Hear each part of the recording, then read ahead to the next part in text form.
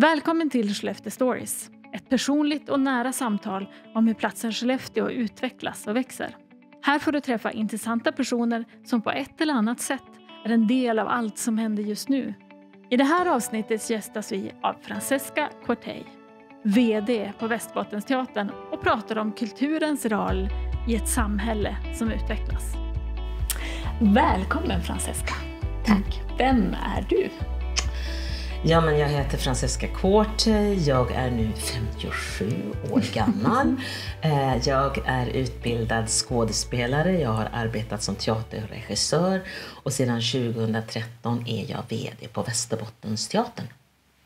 2013 så flyttade du hit till Skellefteå. Hade du varit här innan eller? Nej, inte i Skellefteå. Jag hade varit i Norrland men inte i Skellefteå.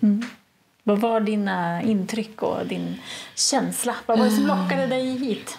Ja, det är två olika saker kan man säga. Vad var min känsla och vad var det som lockade mig hit? Vad som lockade mig hit var naturligtvis tjänsten som VD. Eller då hette det teaterchef. För då var jag ju VD och konstnärlig ledare på teatern. Innan vi ändrade om vår organisation. Så det var det som lockade mig. Och att det var en jättetrevlig annons som var väldigt varm och inbjudande, vilket var ovanligt utifrån de annonser som jag då hade sökt tidigare.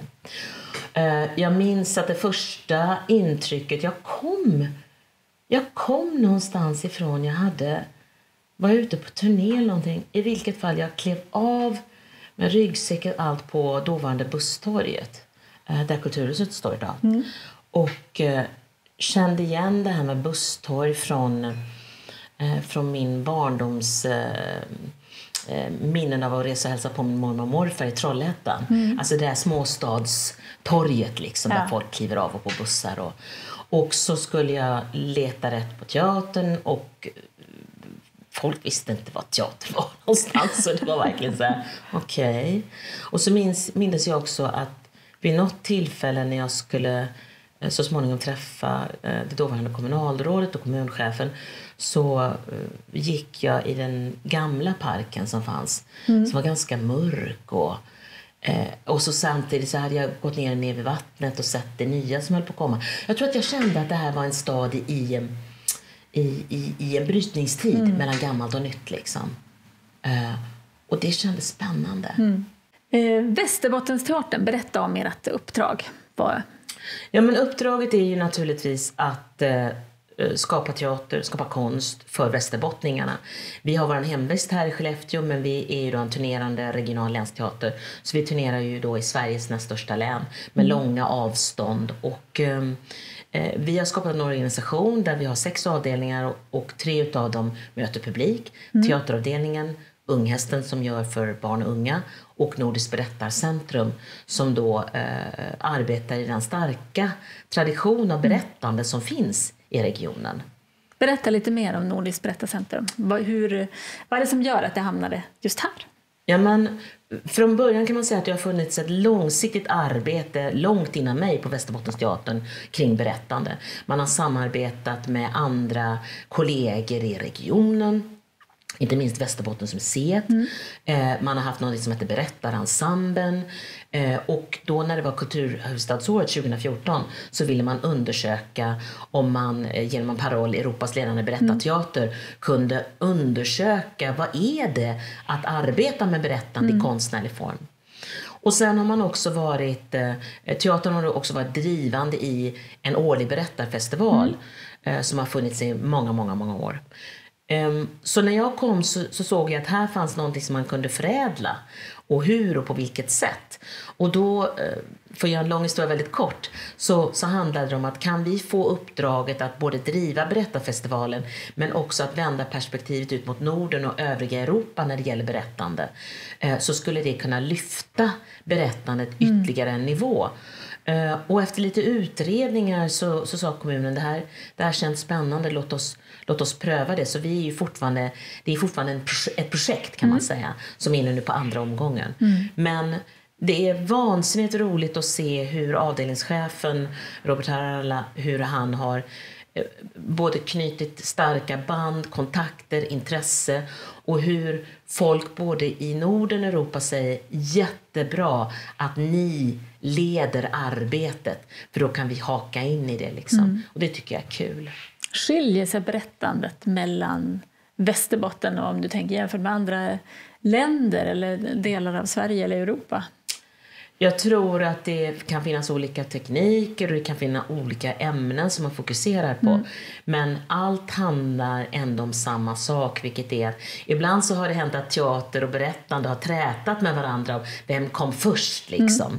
Men det handlar fortfarande om att berätta en berättelse som levande gör det på ett sådant sätt att det är inte oviktigt att det sitter publik och närvar och deltar och reagerar, och att man som enskild berättare eller om man är flera stycken på scen, att man också har en slags interaktion med publiken. Och det slags berättandet, det är ett ursprungligt berättandet som ju har sin grund från alla de stora kontinenterna, Latinamerika, Afrika, Asien liksom så här.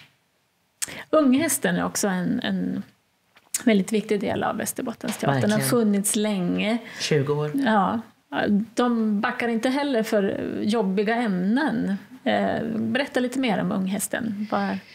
Det som är unikt med unghästen, jag är alltså kommer ur en konstnärlig tradition, och jag har jobbat med barnteater och ungdomsteater där man har ett konstnärligt perspektiv, och det skiljer sig lite grann för hur unghästen jobbar. När man har ett konstnärligt perspektiv, då är det så att man kan titta på olika ämnen i samhället och se efter vad ska vi göra teater av. Men man utgår från den egna önskan om att berätta någonting. Och det är ju det som gör att vi i Sverige har haft en sån fantastisk barn- och ungdomsteater. Och jag har haft förmånen att jobba med några av de som har varit banbrytande. Att komma till Västerbottensteatern var liksom som att vända allting upp och ner. Därför att unghästen utgår inte från en konstnärlig tanke överhuvudtaget, utan de utgår från vad är problemet just nu. Så de är i nära kontakt med de som jobbar på skolorna, men också fritidspedagoger och andra, och säger vad är det som unga brottas med just nu. Så det finns en väldigt nära relation. Och sen när man förstår att ja, men det är våld, eller det är rasism, eller det är mobbning, eller det är sex och samlevnad, då går man hem och säger hur kan vi skapa konst av detta? Och sen har de alltid då att de vill jobba med experter, så att de frånsäger sig expertkunnandet, och de säger så här: vi ska gestalta, vi ska röra om i grytan, vi ska dra upp känslor. Men sen måste vi ha andra människor som kan ta emot det som kan komma upp på ett bra sätt och lotsa och klargöra, förtydliga. Och det är ju därför de har haft till exempel en sån föreställning som XXX. Den har de ju kört om sex och samlevnad. Den har de kört hur länge som helst, så det kommer hela tiden nya klasser. Det är hela tiden nya unga som frågar: ser jag normal ut, eller hur funkar detta liksom? Och den värme och den kapacitet, och framför allt det engagemang att alltid stå på de ungas sida. Och deras motto är ju att liksom ingen ska behöva känna sig ensam. Det gör ju att de har blivit så älskade, och med det har också kommit uppskattning, och de har prisats och fått priser och uppmärksamhet liksom. Och det är, jag brukar säga att unghästen har varit länge under teaterns paraply, men unghästen flyttade in i teaterns struktur ungefär samtidigt som jag kom. Och i början var det ju väldigt mycket att teaterkroppen var så här gör vi på teatern. Ni kan inte bara göra som ni vill, ni måste anpassa er. Men jag har också drivit att vi har så otroligt mycket att lära utav denna våran avdelning, som jobbar som en liten snabb båt, och vi kanske är den här stora kryssaren. Därför att det engagemang och den kontakt som de har med sin publik, den behöver vi som teatern, behöver alla teatrar ha med sin publik. Det är ett väldigt bra exempel på hur kulturen spelar roll i samhället. Verkligen. Om vi tittar på ett bredare perspektiv kring kultur, vad har kulturen för betydelse? Både för ett samhälle i utveckling, men rent generellt. Jag är nu så pass gammal att jag känner att jag klarar inte längre av när folk säger kultur är viktigt utan att ställa en motfråga. Varför då? Därför det finns en slags läpparnas bekännelse som är så här, kultur är viktigt. Men varför? Varför är kultur? Jag vet varför kultur är viktigt. Vi som jobbar med kulturen vet hur viktigt det är. Vi vet att kultur inte bara utvecklar tankar och sinnen och attityder, utan vi vet att kultur också kan rädda livet på människor. Det har inte minst unghästen fått så många bevis för. Men det är med kultur som är kärlek. Det är inte alltid att du kan definiera den i ord, men avsaknaden av den kommer vara katastrofal för dig som människa. Kulturen är ett slags mellanmänskligt kitt som möjliggör för ett samhälle, en nation att expandera. Det är inte av en slump att vi historiskt tittar tillbaka på perioder och pratar om upplysningstiden eller renässansen eller och då i Florens hände det här. Det är svårt ibland att se det när man är mitt i det. Men det krävs klokt ledarskap för att säga kulturen måste inte bara få en plats, utan det måste vara en plats som vi alla känner ska ha en tyngd. Och det är som utövande konstnär och har jobbat med det här i 30 år, så är det en sorg att vi tyvärr inte har i världen tillräckligt många mogna ledare som förstår vikten av kultur när det gäller att bygga ett samhälle. Däremot är det helt klart att det finns många ledare som är av vurmar mer för det diktatoriska, som förstår att här måste man kväsa kulturen. Jag minns för flera år sedan när jag reste till Ungern och träffade ungerska skådespelare och såg den vitala, blomstrande huvudstad som då var Budapest. Och att höra hur allting har förändrats idag under lagar, ordningar, regler om vad det är för slags konst man ska göra, hur den ska se ut, vad den ska ge för uttryck, vad den inte får göra. Det har ju skapat ett stympat kulturellt landskap i Ungern. Och med det så finns det också mindre utrymme att upprätthålla demokratin. Och det ser vi ju liksom. Så kulturen har en enorm funktion att fylla. Sen ibland så blir vi lite fulla av oss själva och lite sådär, vi är så himla bra, varför fattar inte hur bra vi är? Och folk är så här, ja vet du vad, det finns väl andra saker som jag ska fylla mitt liv med också. Så där handlar det ju om att skapa trösklar som är sänkta, som gör det möjligt för människor att komma in och ta sig an det vi gör. Men det krävs ju också lite grann att människor vågar slänga bort sina förutfattade meningar. Du vet, när jag kom till den här stan så drog hela gänget med mig på hockey. Och jag var så här, gud vad kul, nu ska jag få se hockey. Liksom. Jag är ju fotbollstjänare, liksom, du vet, man är uppvuxen i Göteborg och IFK och så här. Och den första match jag såg, där förlorade vi mot Piteå med 8-0. De i min organisation var så här, du får aldrig mer följa med på hockey. Du skapar dåliga vibs här.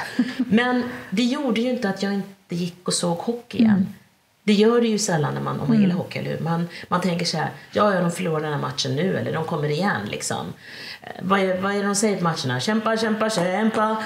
Och jag önskar att fler människor skulle våga ha den attityden när det gäller kultur. Jaha, så åt att du inte gillar den här teaterföreställningen, dansföreställningen. Jaha, så åt att du inte förstod exakt vad den här konstnären ville säga.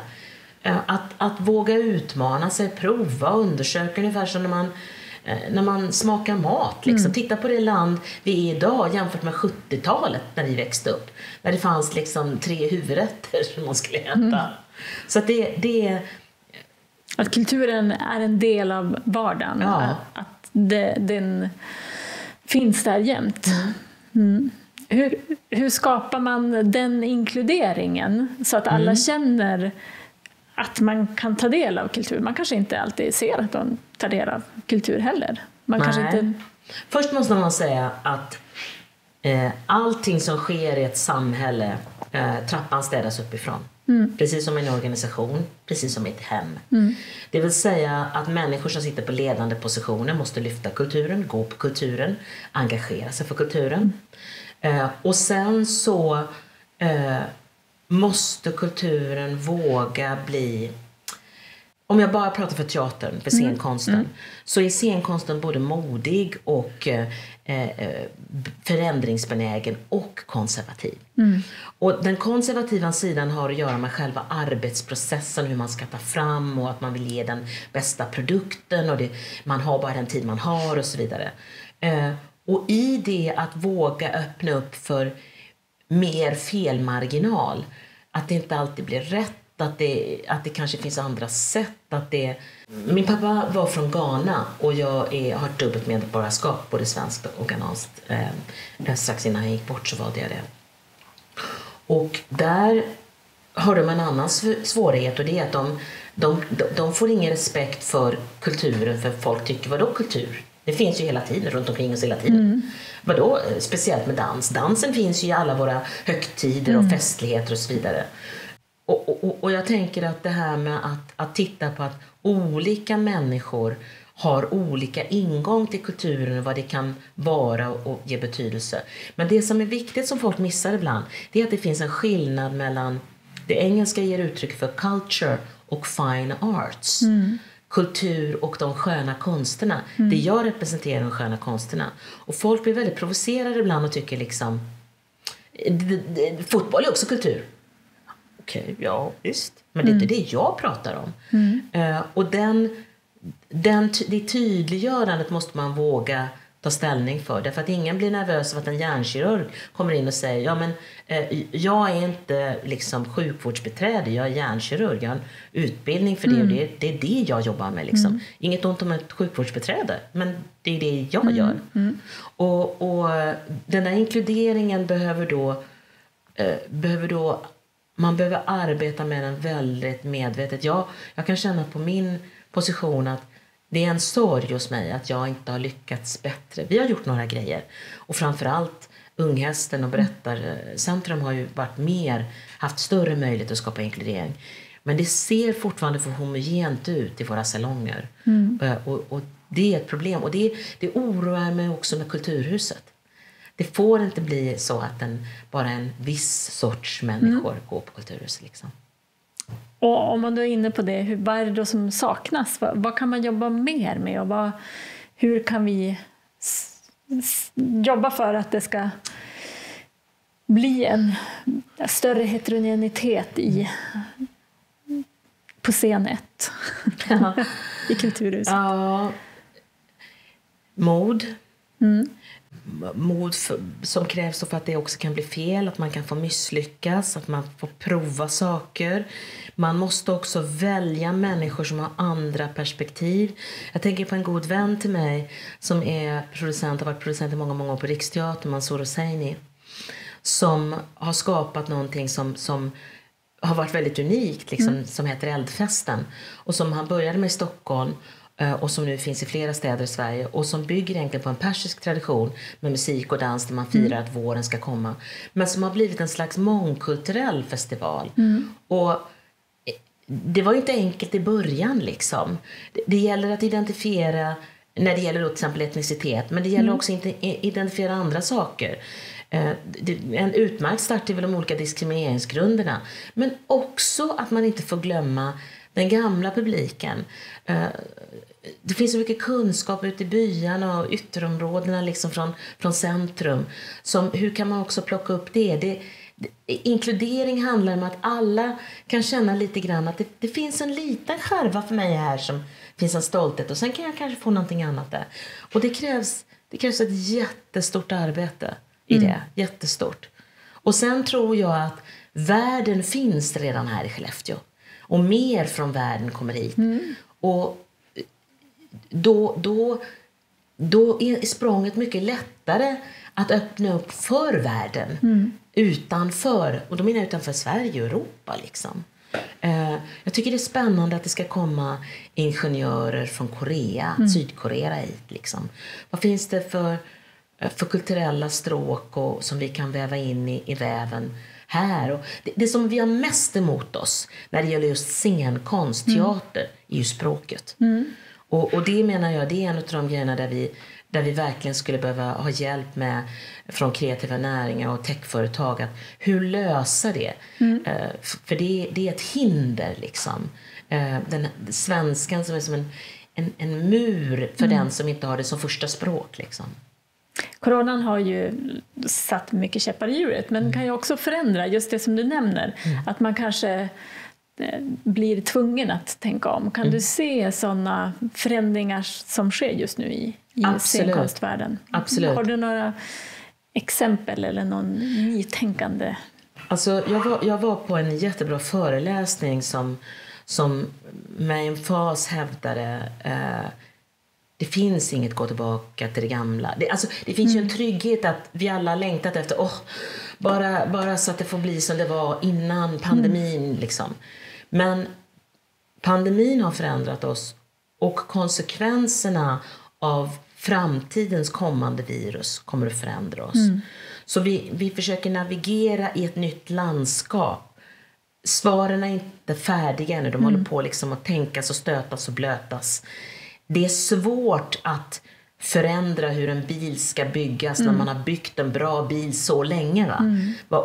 Och jag ser absolut att det finns en rad olika förändringar som behöver ske. Samtidigt som jag ser att coronaviruset har lärt oss att jag var verkligen en hejare på att vi ska digitalisera innan. Och jag tycker att oj vad mycket snabba bra grejer vi lärde oss. Men fy far vad roligt det är att umgås också med människor. Och jag tror att kulturen har verkligen en funktion att fylla där. Att ses, att träffas.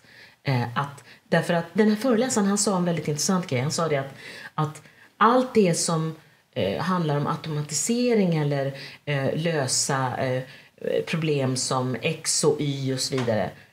Låt oss använda de digitala verktygen för det. Men allt det som handlar om att skapa och utvecklas tillsammans.